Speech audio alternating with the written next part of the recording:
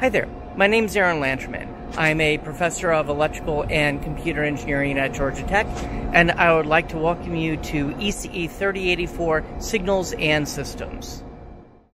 So let me define a couple of functions. I'm going to define a function alpha, and it has a support of 3 time units. And this function starts at 1, and then goes down to, let's say, -2, and then say goes up to 2, something like that. And now I'm also going to define a function beta, and beta will also have a support of length 3. And let's suppose this function starts at -3, and then goes up to -1, and then the last bit of it is 1. Notice there's something very special about these functions. They are piecewise constant, and the transitions are all equally spaced in time. That will let us do some tricks to make these computations that I'm about to do simpler, and I'll show you those tricks later on. All right, now suppose that I want to compute the convolution of these functions. I will take alpha and beta and convolve them. I know that the resulting function is going to have a support of length 6. So to compute this convolution, I'll need to pick a function to be the one that I'll flip and shift. How about let's flip and shift this one? So let me draw it down here on a tau axis.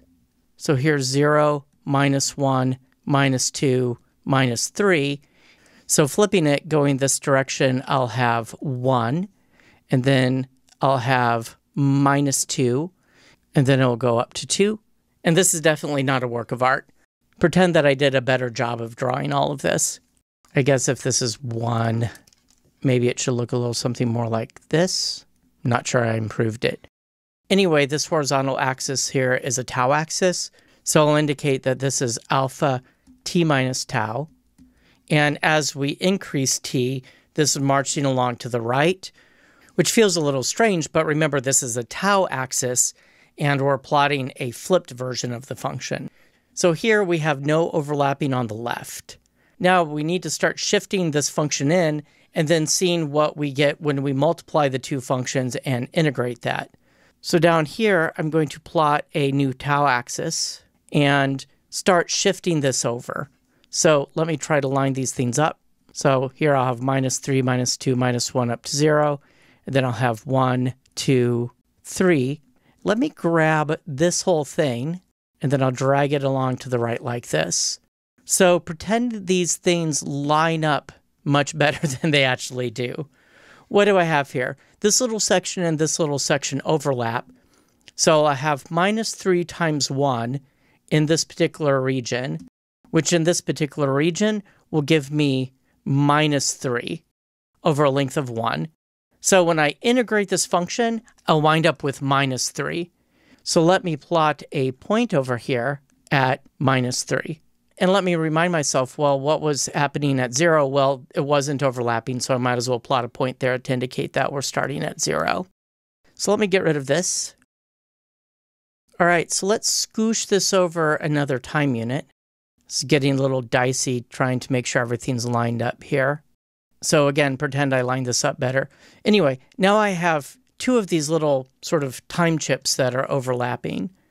Let's see, what do I wind up with here? Over this region, I have -3 times -2, which gives me 6.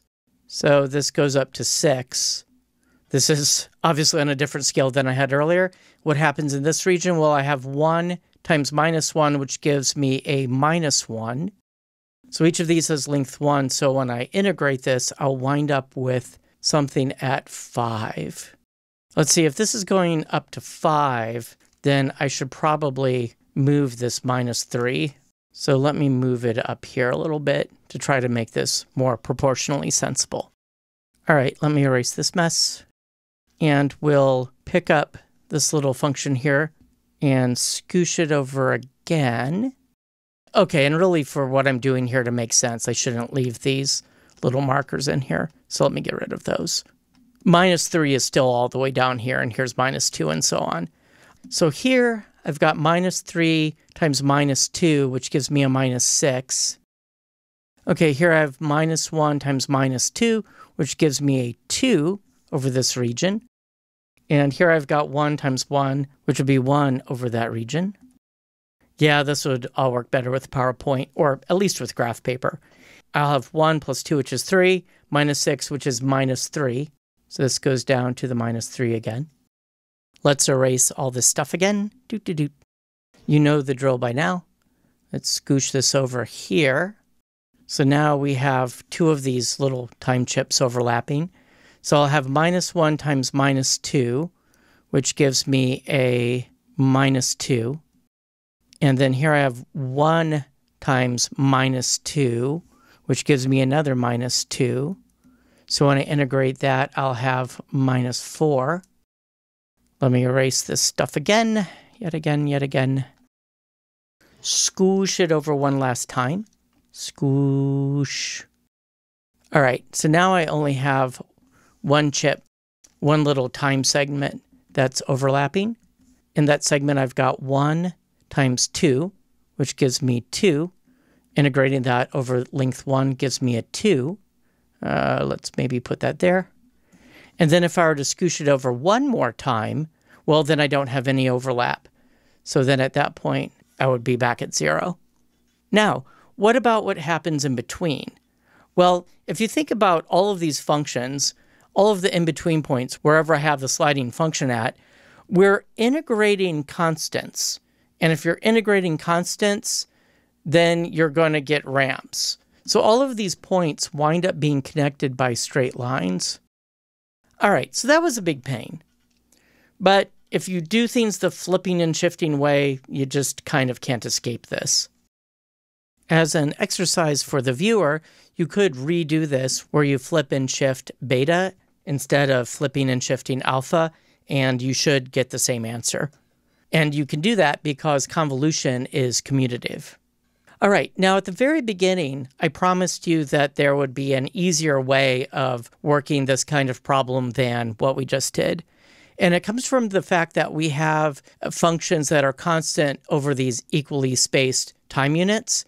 So you can actually treat this as an ECE3086 style discrete time convolution problem. So what we can do is write down a little table where we'll pick one of the functions to slide along. Now, not flip, right? This is something different.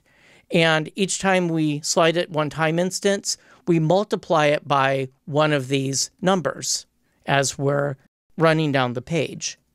So if we do something like that, I'll have minus 3 minus 1 and 1 times 1. So I have minus 3 minus 1, 1. I'll write another row that's shifted over one time unit, but now I'm going to multiply everything by minus 2. So let's see, minus 2 times minus 3 will give me 6. Minus 2 times minus 1 will give me 2. Minus 2 times 1 gives me minus 2. And for the last row, we move over 1 again. Minus 3 times 2 gives me minus 6. Minus 1 times 2 gives me minus 2. And 1 times 2 gives me 2. And now what I do is I sum along the columns. So this will give me minus 3. This will give me 5. This will give me minus 3. This will give me minus 4. And this will give me 2. And I'm really hoping that matches what we have up here. Oh, and it does. Minus 3, 5. Minus 3, minus 4, 2. And then we have zeros on the ends. Again, this only works because these little chips here all have the same length and time, and they're constant over those chips. Now, just for fun, I should be able to work this table the other direction. Let's see. So what I'm going to do now is I'll write 1, minus 2, and 2, but multiply it by minus 3. So I'll write minus 3. Minus 3 times minus 2 gives me 6.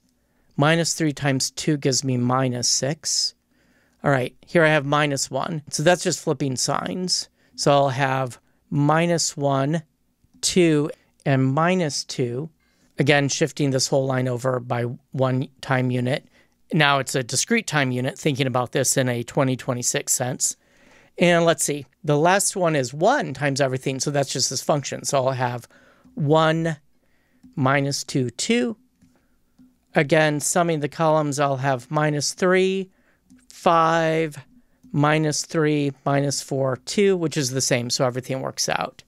So this way of thinking only works for these nicely naturally discretized problems like this. Essentially what's happening is that the flipping and shifting method that we've looked at in this course involves integrating over a tau axis this direction. That kind of integration over tau is effectively happening vertically in this table. We're usually represented going down the table with increasing k instead of an increasing tau.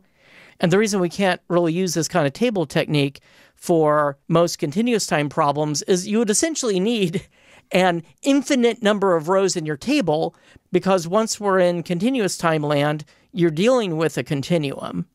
And for that matter, these kinds of tables only work cleanly in 2026 when you have finite length sequences. We don't get into this too much in 2026, but if you have infinite sequences that are defined by a formula, then you usually have to do a flipping and shifting kind of approach in discrete land, just like we do in continuous land. We don't get into that in 2026, but we do in ECE3084. All right, so in the next lecture, we're going to play with these functions again, except in that lecture, we're going to do some cross correlations.